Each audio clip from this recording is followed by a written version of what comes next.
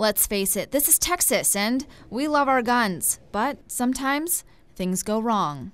Really bothers me. First of all, I agree for the family, but the second thing is that I think, well, there's one more thing that people are going to say, well, see, there we shouldn't have guns. An Austin gun show turned tragic 2 weeks ago when one man died from a single gunshot wound.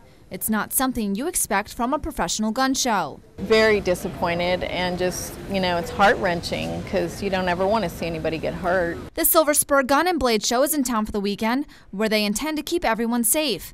People can buy and trade weapons, but most importantly, they can learn how to properly handle their new firearm. First thing, if someone hands you a gun and they tell you that this gun is not loaded, the first thing you're going to want to do is check to make sure the gun is not loaded. So I would hand you the gun, you would take this, pull this back, you would turn it sideways and look right down there and make sure there's no bullets in there. Keep your finger off the trigger, and even if the gun is not loaded, do not point it at anything you don't intend on destroying. When you pick the gun up, you do it slowly and you aim, but you never point at anyone. And always make sure the gun is pointed to the ground when it's not in use. These basic steps can help ensure your safety. This way, tragic accidental deaths don't end up in the news.